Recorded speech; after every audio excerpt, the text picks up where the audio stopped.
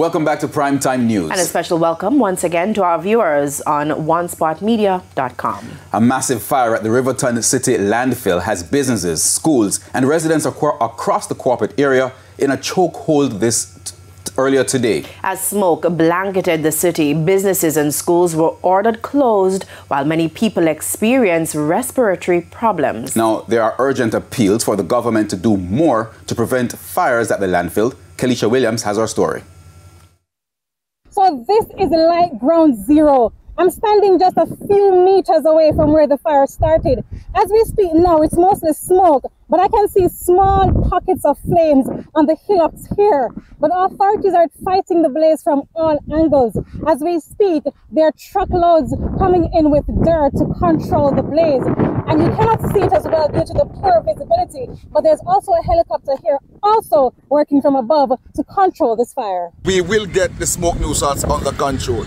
It may take us another 10, 12 hours, but we will get it under control because we are covering the area and we are doing it very fast because we understand the smoke nuisance and what it means to our residents. And the impact has been far-reaching. Residents in Seaview and Corville Gardens have been feeling the brunt of the smoke since the fire started on Tuesday. The concerns, mostly respiratory issues. The smoke affect me. It make me sinus trigger off. I have to go to a doctor yesterday. Yeah?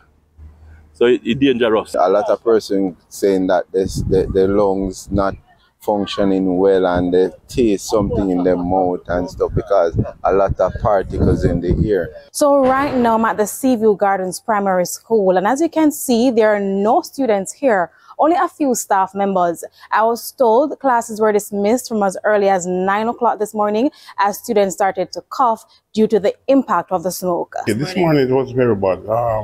The whole community was over chaos. I think it was so dark, you could hardly see around. I was also told all schools in the Seaview Gardens area dismissed classes early. In fact, the smoke was so bad that institutions miles away from the fire were also impacted. For instance, parents were urgently called to the St. Francis Primary School in Crossroads, St. Andrew to pick up their children. The students kept complaining that they couldn't breathe. So when we went outside, we realized it was smoke-filled. And I heard that Riverton City was burning. I didn't know all of this was happening.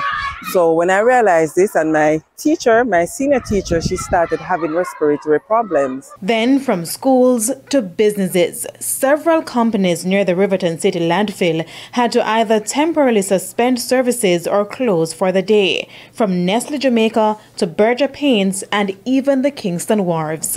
Garbage trucks also had a difficult time depositing waste on the landfill due to the fire, which led to this gridlock. Now, with the landfill fire seemingly like an annual event, appeals for the authorities to do more. The government don't really care about we, none at all, you know, but what to do?